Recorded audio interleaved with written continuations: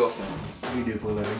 I am a musician. That's how I pay all my living expenses. Again, yeah.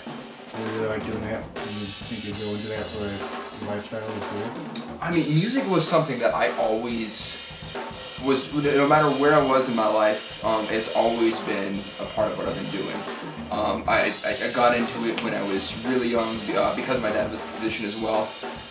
So he was very supportive, and throughout all my school activities there was always some form of music that I was doing. So at a certain point I figured I've spent so much time doing this, I might want, I can capitalize on it and make some money off it. So it's just a joy to be able to have that thing that's been with me my whole life, and to be able to, it allows me to keep doing it.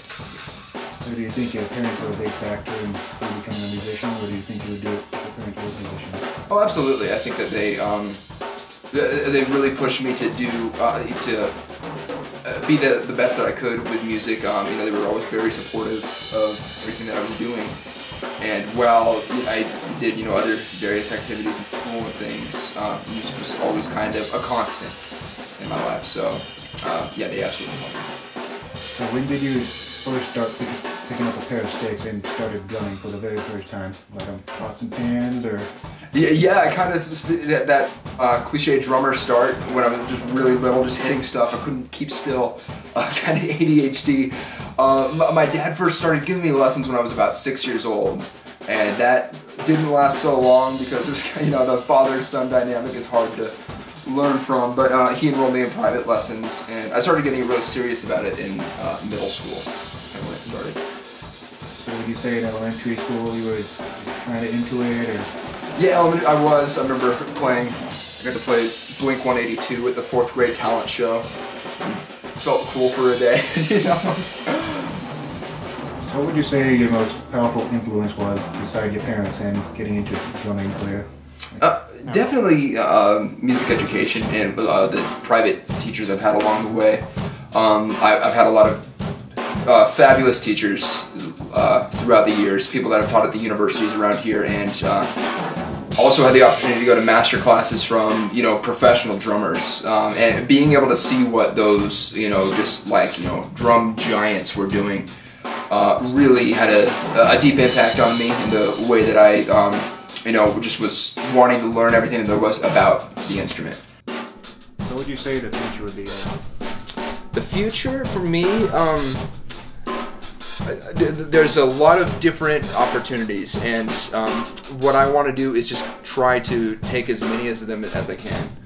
I'm in school right now, so still trying to absorb information, kind of in that learning stage.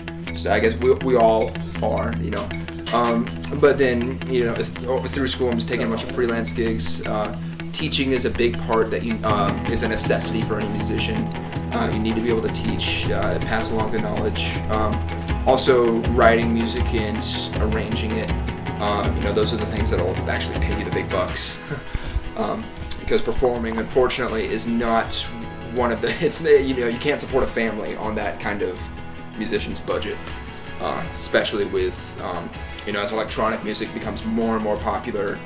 The musicians are starting to become more and more expendable.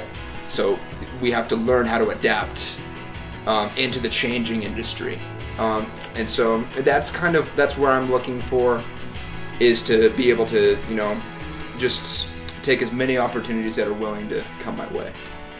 So what advice would you give to new upcoming drummers, or just musicians in general, first starting out?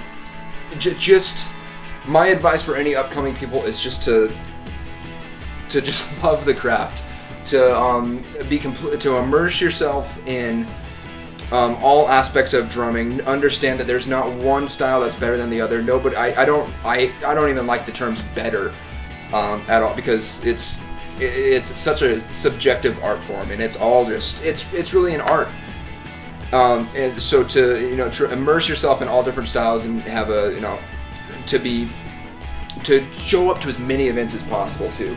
It's the networking that's the biggest part of it. You need to be showing up to the jam sessions. You need to be making these bands on your own. Devote, like, the practice time is just a given. You need to have there's a certain level of prerequisite knowledge that is expected of musicians in the professional field that you need to be able to do without thinking about it. So, have that under your belt, and then, just go out and meet people, just talk, try to show your face, and that's how you build the connections to be able to get you to the places where you need to be.